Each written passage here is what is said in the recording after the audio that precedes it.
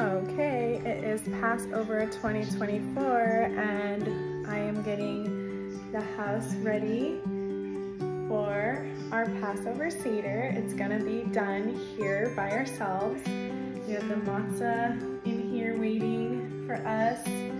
This is gonna be my plate with all the elements, the bitter herbs and all that. This lady, our neighbor, gave us these from her, clippings from her yard. They smell amazing. And I'm just gonna have these 2 candles here along with the lamb.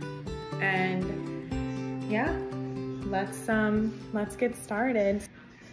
So I'm just unpacking this lamb right now. I have a bowl here that I'll be marinating it in with some white wine and red wine vinegar, but for now I'm gonna unpack this. This is a boneless leg of lamb. It's about 3 pounds, I believe. 5 pounds. Oh my gosh, that's a lot.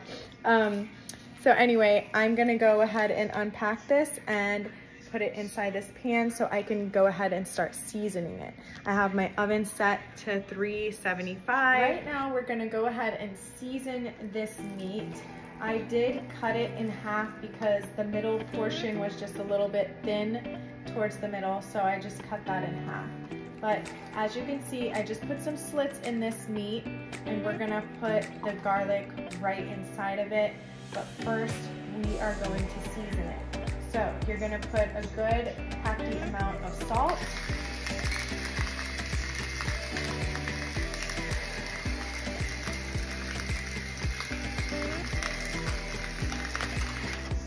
Both sides.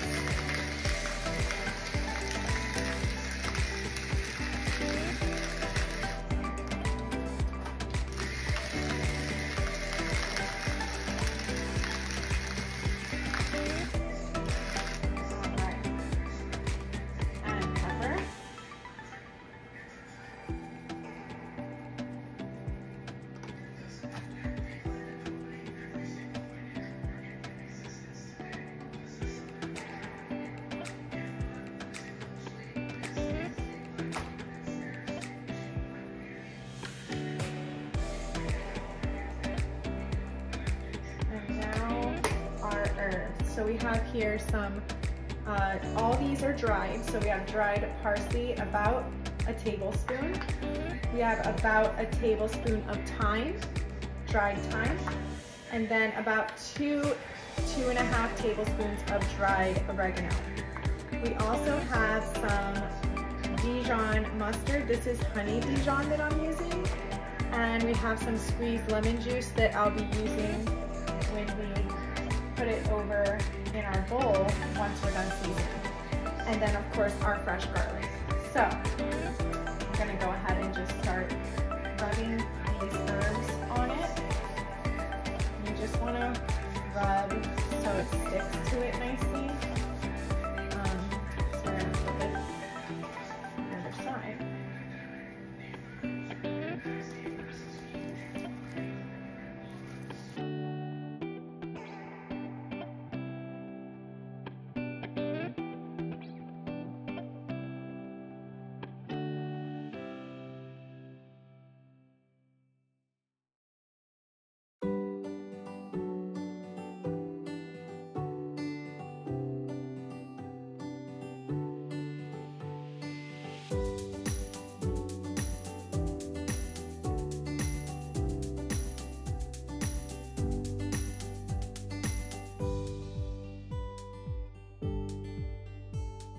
Now we're gonna have to do our thyme. Now with the dried herbs in general, you're supposed to rub them, especially with thyme. You wanna rub them to just extract those oils.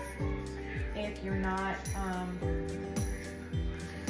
blooming them right away in a pan of oil or something like that, you want to rub them. But also the oils will start to come out more as you're rubbing the meat. When you rub it all in and kind of massage it in there. So either way, you're getting the meat what it needs. It needs that oil from the herbs to kind of shine through and seep in. That's our goal.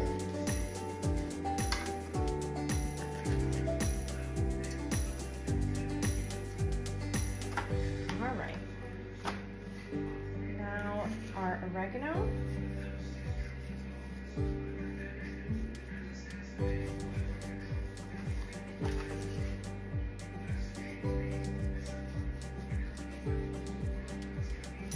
And we do have a little bit left over that we are going to sprinkle onto the veggies that we're going to put in the bottom of our pan. So no worries if you have more than enough left over. You're going to be sprinkling the veggies with the same kind of seasonings because they're all going to be in the same pan. So they're all going to have the same flavor on them. All right, now that you have that all seasoned, we are going to stuff these slits with garlic, just like so. You just push it in here. Don't be afraid. Stuff it nicely. However much you can.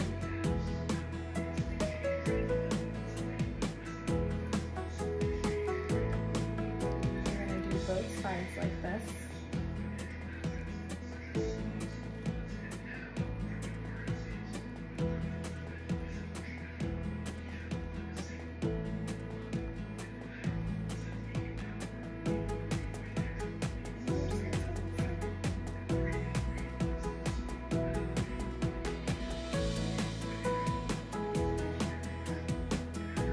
Okay, so let's go ahead and turn this over.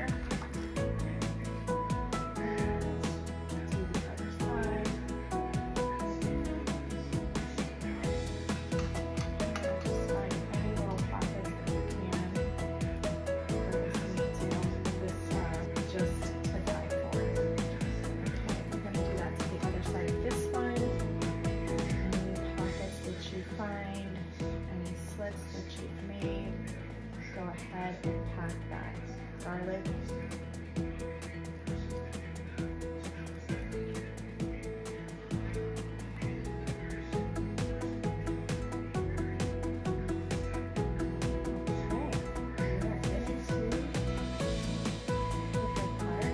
Now we're going to go ahead and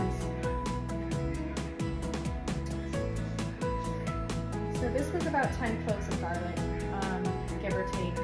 I probably did about 14. So we're going to take our Dijon mustard and we are going to rub the lamb nicely. I guess we'll just rub it onto this.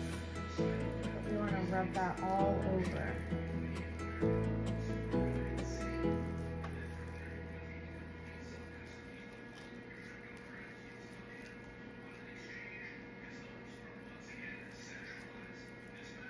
There we go.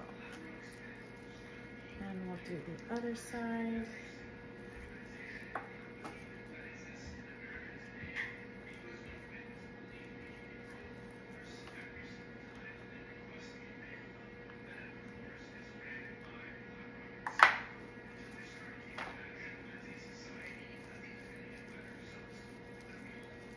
All right.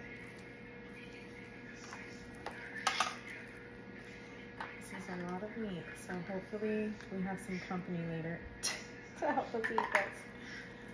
Okay, that is done. And now we are going to transfer this over into our bowl, and we are going to add our marinade to this and let this sit while we're preparing our pan with the veggies. So we're just gonna go ahead and stick these right into this bowl, like so. We're gonna add some, it calls for Greek olive oil because this is a Greek style lamb right now, but I do not have any on hand. So you know what, the next best thing is Italian, straight out of Italy. So go ahead and sprinkle some good olive oil on there. Drizzle it on. Don't be shy. And then we're gonna do some red wine vinegar.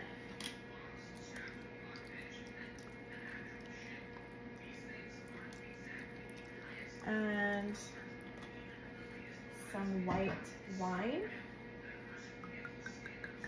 about a cup, half a cup to a cup. And then our lemon juice, my hand like this because there might be some seeds in there. And this is gonna make a very delicious marinade while we're preparing our veggies.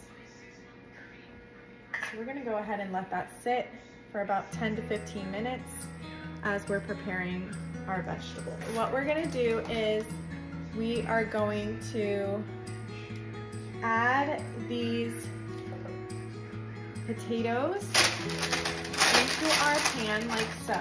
Now what this is gonna do is it's gonna act as like a little buffer to like a little bed for the lamb to lay on, okay? So we want the lamb to be off the bottom of the pan, and we want the lamb also to just pick up these beautiful flavors from all of these veggies that are gonna be down here. So go ahead and line your pan with these veggies. And we have potato, we have onion, red onion is what is Greek style. That adds a lot of flavor. And then you are also going to add large beef steak tomatoes. This is gonna just add some acidity. It's gonna marry well with the white wine that we added in there, and everything else. So the sweet peppers are gonna add that great sweetness that we're looking for. Now you wanna take the rest of your dry herbs that you had left over, and you're just gonna sprinkle that on nicely. Like I said, your lamb has most of it already, but you're just gonna get rid of what was left over and sprinkle it in there, along with some salt and pepper.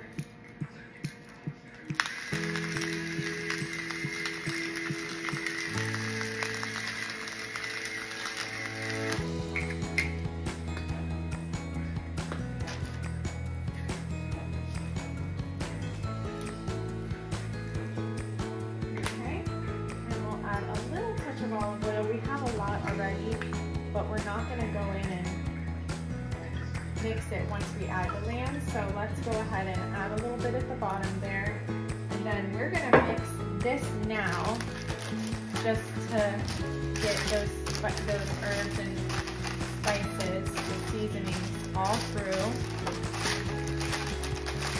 So it's nice and flavorful. We had some cloves of garlic as well left over, which is nice to have it on the veggies. Okay, so this looks great. We're going to add our lamb, just like so, right on top.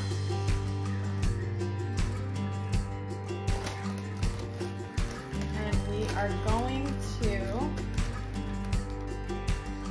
pour that marinade right on top. My bowl is slanted for camera purposes, but I'm gonna go ahead and fix that pan like that so I can pour this on. You don't wanna pour it on the meat, you wanna pour it around, because you want all that great rub that you put on the meat to stay there, okay?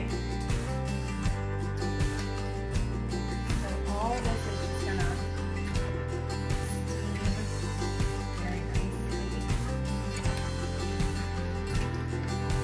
Okay, now the fun part. You are going to wrap this with your parchment paper.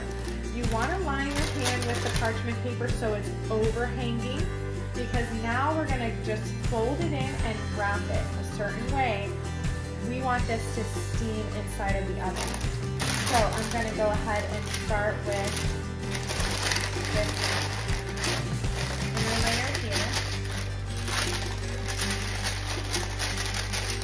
And you want to kind of bring it together and fold it like so.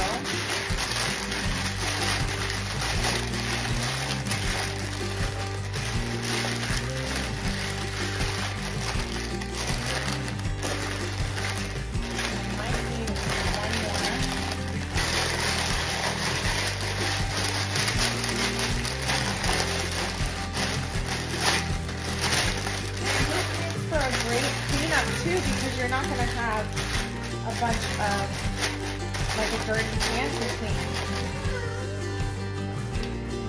Again, you want to put this at 375, and that's it, guys. We are going to wait 3.5 hours to see how this turns out. I'm so excited. This is going to be part of our Seder plate, so I'm going to go ahead and start that. So I have my apples here. I have about 5 or 6 apples, and they're chopped fairly small. And now I'm going to add cinnamon, about a tablespoon. Feel free to go more if you want. I have some lemon zest. Whoop. And that's from 1 lemon. I'm also going to use the juice of a lemon. Just want that little bit of extra zing in there, and I feel like it keeps the apples better when you have that little bit of lemon juice in there. Then I'm going to add a little bit of salt. That just kind of like brings out the flavor a little bit more. And the honey. So I'm adding a little over a tablespoon. I'd say this is probably 2 tablespoons. Then, last but not least, we are going to add the walnuts. I went ahead and pulsed these into the food processor, so they're a great consistency. I love how the consistency turned out. I think it's going to be awesome. And that's about, I'd say, like 3/4 of a cup, or a little bit more than half a cup. Now we're going to just add a little bit of grape juice to bring it all together. And we are going to mix.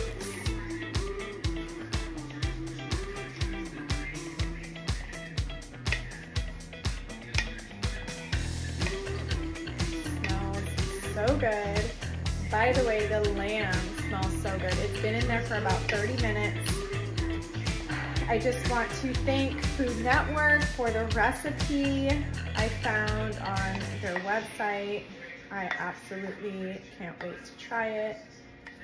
So if you're looking for that recipe, I'll try to find the link and link it down below. This is what we are going to be using for our Seder plate this year.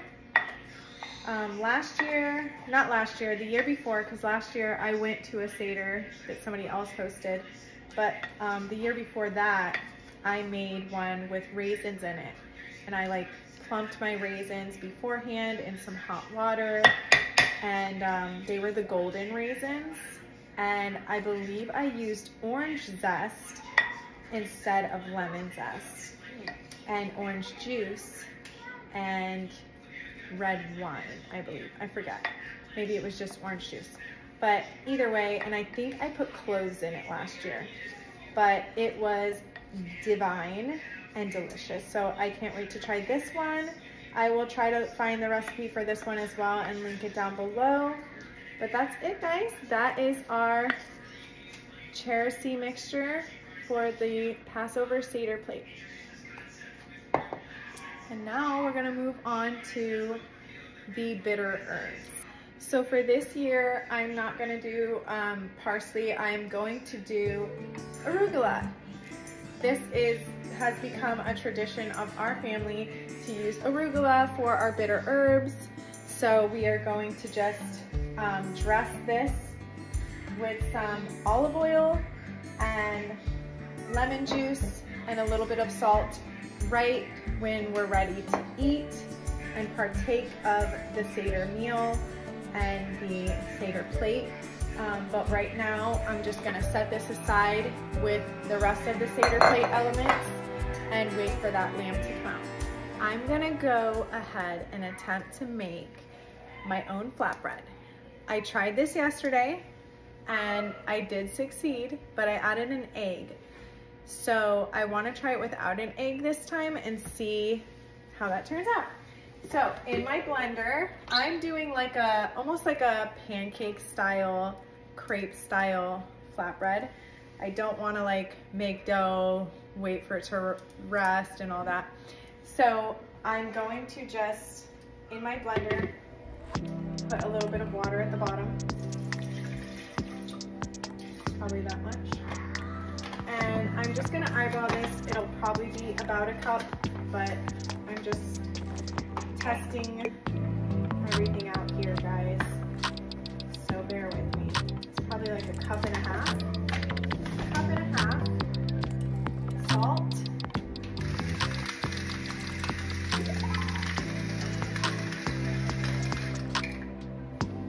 And a wee bit of parsley.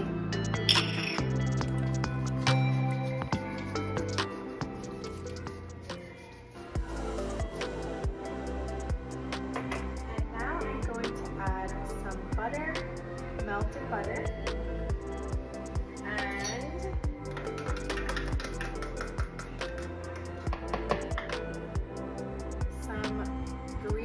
Yogurt. This is unsweetened, full fat Greek yogurt. So this is about 1/4 of a cup. Same thing with my butter. I'd say it was about 1/4 cup of butter melted. Okay. And now I'm just gonna blend, and we shall see what happens next.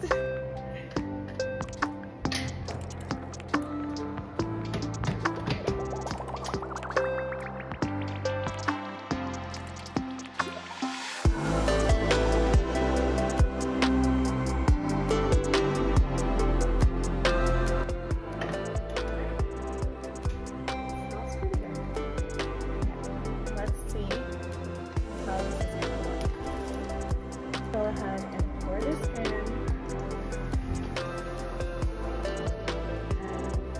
flatten while it's in the pan, just like the cream.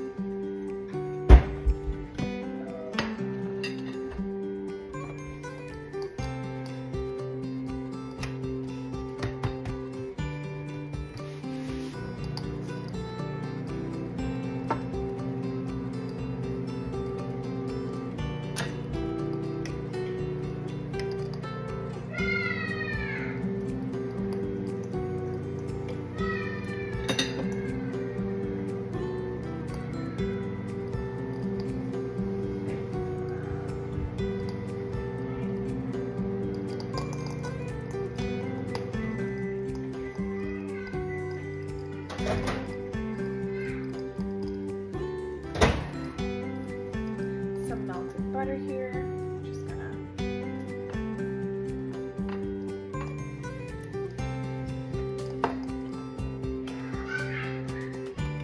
these will be eaten with our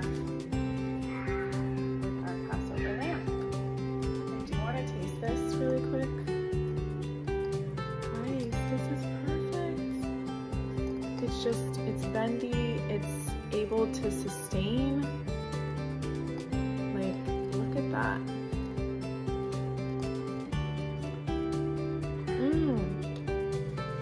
perfect. It's puffing up. I love it. Oh my gosh! Do you see that?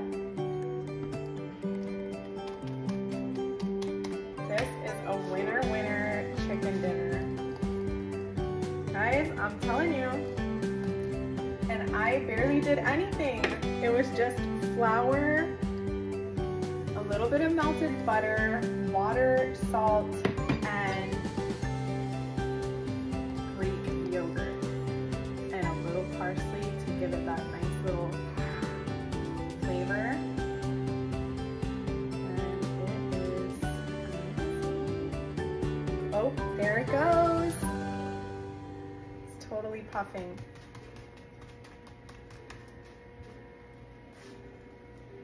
You can eat this. These are savory, but like you can eat these with whatever you want. You don't have to make them savory. You can make them like, you know, plain and just have them with whatever you want. You can put cream cheese, you can put, you know, jelly, whatever. I don't know what everyone uses, but like I want to eat that. I would just want it to be savory, to be honest. Like to have this with some avocado or some eggs, you know, in the morning, or even just chicken, whatever you want, like tuna. I mean, the sky's the limit for unleavened bread. You can have it with anything. Yep, it's starting to pop.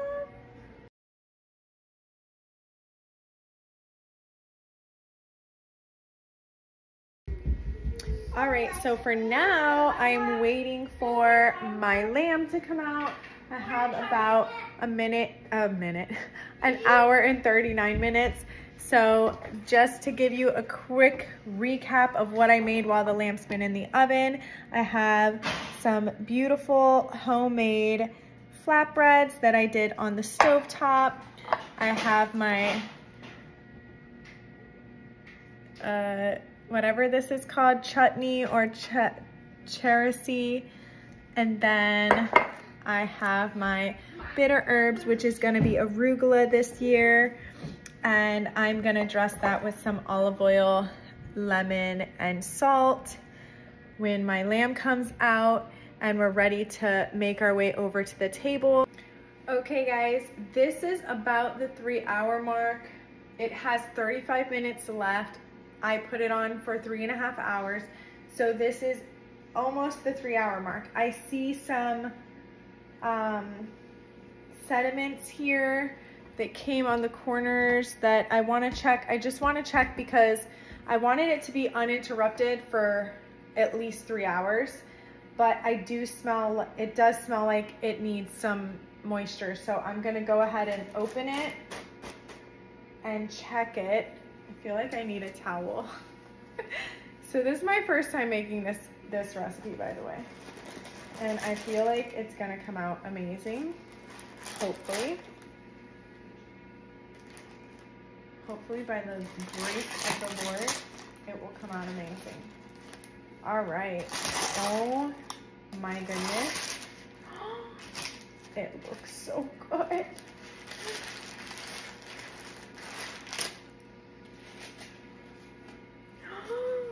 Oh my gosh, I need to get you guys a close-up on this.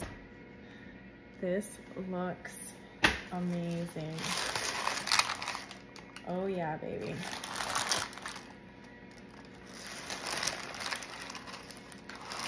You guys, this looks really nice. Okay, now I will take some scissors, cut the edges off.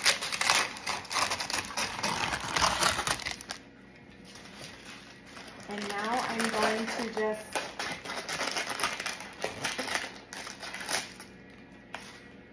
brown this a little bit more because I want my potatoes a little bit more brown. I want my lamb a little bit more brown on the top part. But this is done, guys. Like, you could totally eat it like this. It's all about preference from this point on. Let me just grab, oh, and one way that you test it is if it falls apart easily, then you know that it's done. So let's just see here. Oh yeah. Oh my, guys. This is done. This is done. Okay, so I'm gonna put that back in, and for about 20-ish minutes, maybe 15, just to get some char on my potatoes, okay? So before I put it back in, at this point, you would add your feta. If you're gonna add feta, you just wanna put some crumbles. Let me move my camera so you can see. You just wanna put some crumbles throughout, mostly on the veggies, but you can put it on the lamb too, why not? And you wanna leave it in big chunks because it's gonna cook a little bit in the oven. This is Greek style, guys. I'll leave this block for when we eat. We want it to be a little bit more fresh. But so that's gonna cook a little bit more in the oven. Just wanted to give you that tip really quick. If you're at the point where you take it out and you want a little bit more sear on it and you take your parchment paper off, sorry, my hands are so dirty, then that's when you would add your feta and then put it back in. So that's what we're doing right now, and we're gonna put it back in after I wash my hands, and it'll be about 15 or 20 more minutes, and then we'll check on it from there.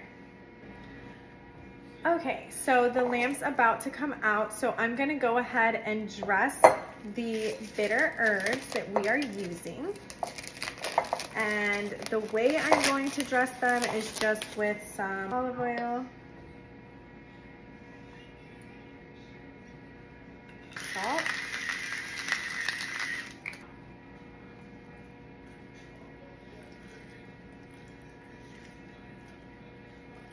and that brings in that salt water element that some people use traditionally on the Seder plate.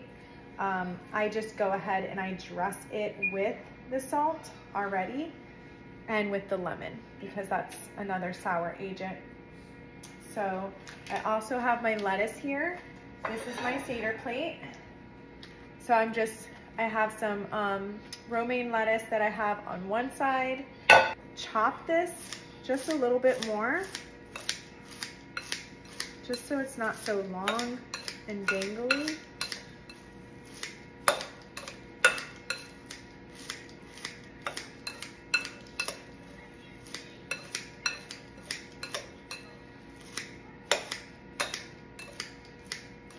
I think that's good. My tongs, and just give it a mix. And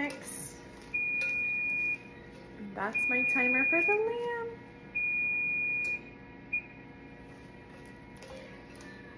All right, and I'm gonna go ahead and just put this right onto the Seder plate, right across from the lettuce, okay? And now for the Charoset or Charoset, or however you say it. I forget how to say it. I used to know, but oh well. So we're gonna go ahead and give this a mix. And then we're gonna go ahead and put this on this side. We're a family of 5, so we're all gonna take a good helping of this. This is our favorite, actually, our favorite part of the Seder. This is prepared horseradish. It doesn't really have anything else other than horseradish, water, distilled vinegar, sugar, salt, natural mustard oil. So it does have a little bit of sugar, but it's only literally, like, it doesn't even say how much sugar's on there. That's weird. Like, this is not cut with anything, guys. This is super potent, if that's even the right word. It's super dangerous. So I'm just gonna put this right onto the tray, and we don't need too much. That's probably way too much. But that is my Seder tray. And I'm gonna go ahead and put that on our table.